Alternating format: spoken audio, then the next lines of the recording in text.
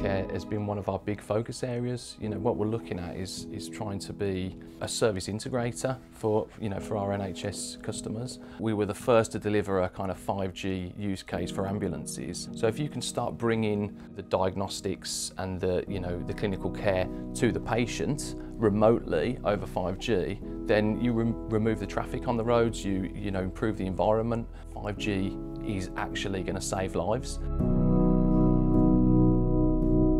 We've just done a huge use case trial with Belfast Harbour. So Belfast Harbour is like a 2,000-acre port. It's massive. We delivered the fastest 5G network into the harbour that we've ever delivered.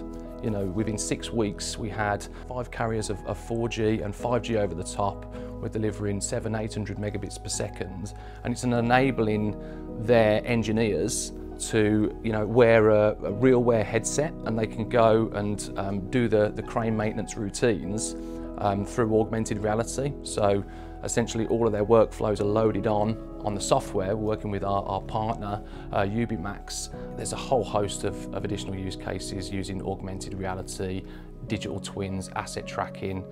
Yeah, the ideas that we've seen coming out of just one area, a port, is astounding. So what our customers are really loving about the change that we're making as a business is that, certainly in CTIO, we're the most agile team in the business. We're a small team, we're like a startup. We obviously work with the account teams to deliver these, this co-creation, this collaboration with our customers.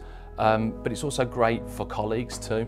I mean, everybody loves to innovate at work. People love coming to work and thinking, actually, I'm doing something no one's ever done before. We're delivering world firsts. So, certainly the CTIO model is enabling us to have deeper relationships with customers.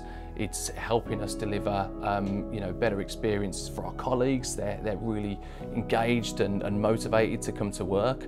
But ultimately, it's what we deliver, for the UK as a whole.